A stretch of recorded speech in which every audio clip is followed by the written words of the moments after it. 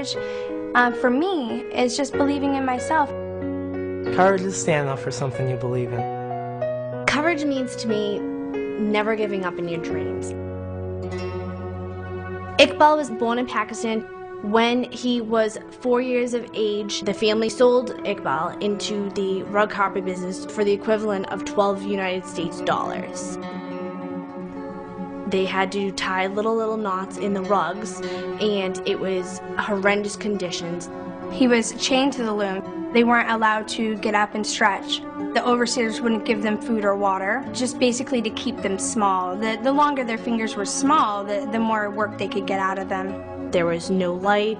If they made any mistakes whatsoever, they were beaten and put into these little torture chambers. Iqbal was 10 years old when he escaped from the slavery that he was in. He knew that he wanted an education. Iqbal completed 6 years of school within 2 years. His dream was to be like the Abraham Lincoln of his country. He wanted to free all the children and let them have a chance to be a child and go to school. He started going around his country and started declaring a verbal war against the rug carpet industry. He stood up for all the children that didn't have a voice, and people listened. He started speaking out in Pakistan. He was speaking in England. When he came to America, he struck a chord with many people. The carpet overseers, they had lost quite an amount of money once Iqbal started speaking out, and that is why Iqbal was in danger when he went home.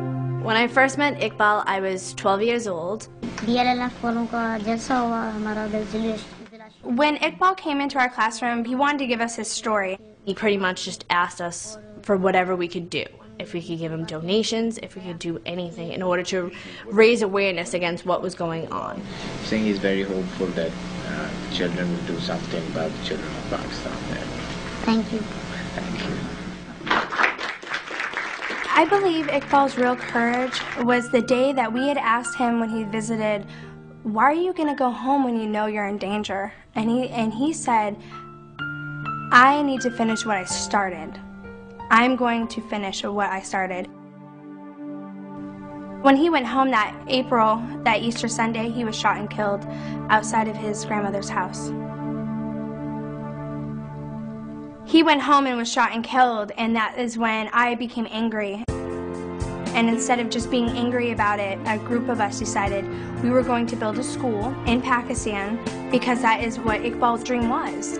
In the beginning, all we heard was kids were supposed to be seen and not heard. And we had to overcome that to prove to people that we could do this. We crafted an email to send to all the other schools in the nation asking for $12 donations from each classroom because Iqbal was sold for $12 and he also was murdered at the age of 12. Within 2 days, we started getting responses. We'd first started out with $50,000, that was our goal. Well, the next thing you know, it started snowballing. Within a year and a half, we had raised $250,000.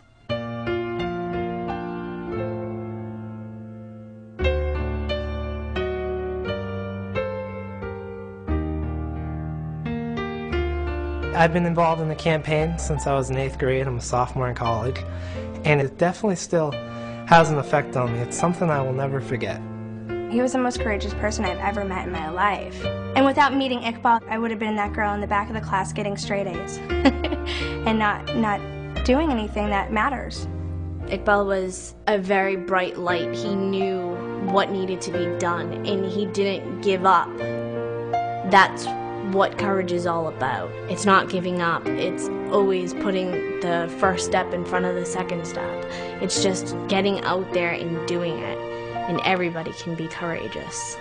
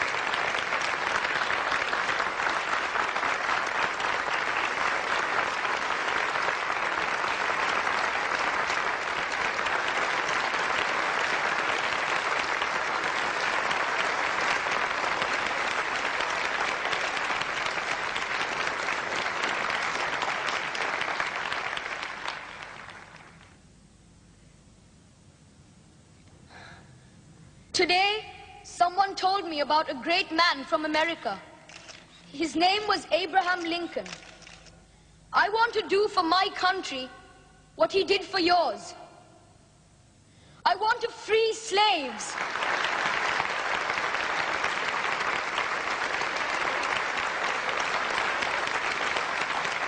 You are free. And today, I am free too.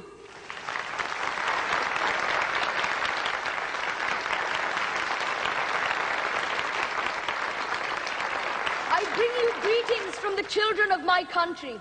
We can't fix problems in poor countries by making children work. Children have rights.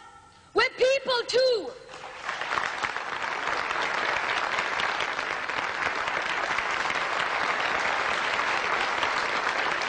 There are 200 million slave children like I was in the world.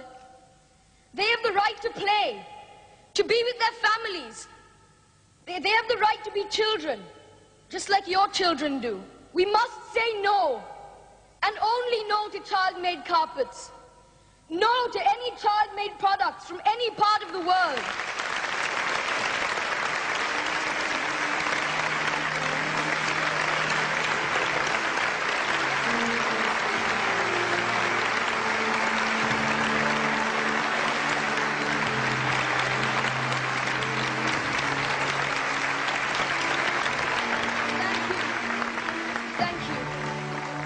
I'm going to use this money to study. I want to be a lawyer so I can help children.